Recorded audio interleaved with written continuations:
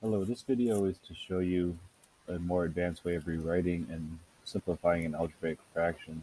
In this example, I am multiplying two algebraic fractions, and as you notice, they are all quadratic. So what I would do first is I would go ahead and factor each of these into binomials. Now, when you do these types of things, they will not always be factorable, but this one is set up just to show you a way of rewriting. So this one's obviously difference of squares, x plus 4, x minus 4. On the top here, this would factor to 2x minus 3 and x plus 5.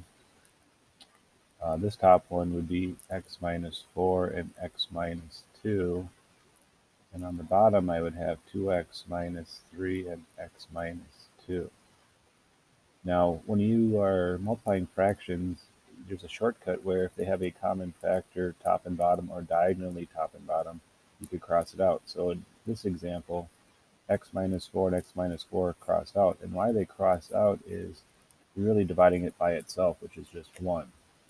So right here you can see I have 2x minus 3 and 2x minus 3.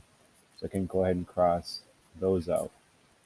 And if you look at this fraction, I have x minus 2 and x minus 2, which divided would be 1 as well, so I could cross those out.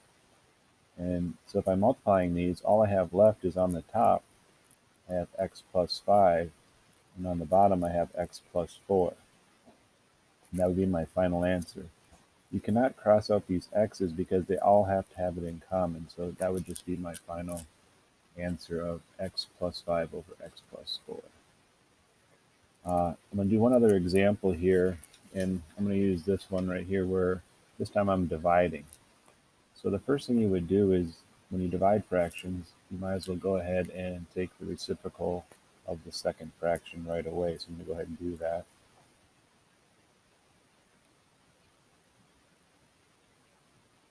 And then I'm going to do the same. I'm just going to rewrite this first fraction as it is. And now I'm going to go ahead and do what I just did. After you do the reciprocal, you change it from division to multiplication.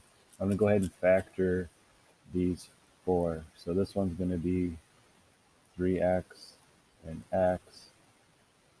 And then I have plus 2 and minus 1. When I factor this one, it's going to be 4x and x. And now I have to create positive 5, so this would have to be plus 2, and this is the minus 3. I'm going to go ahead and factor this one. And then this would have to be minus 3 and plus 1. I'm going to factor this last one here. I'm going to have looks like 3x and 2x. I have to make them both negative 1 to make a positive 1. And then I'll do the same thing, what they have in common. So there's a 3x minus 1 and a 3x minus 1, so those would cross out and make a 1. I have a 4x minus 3 and a 4x minus 3. And right here I have x plus 2 and an x plus 2 on the top bottom. So all I have left is I have 2x minus 1 over x plus 1, and that would be my answer.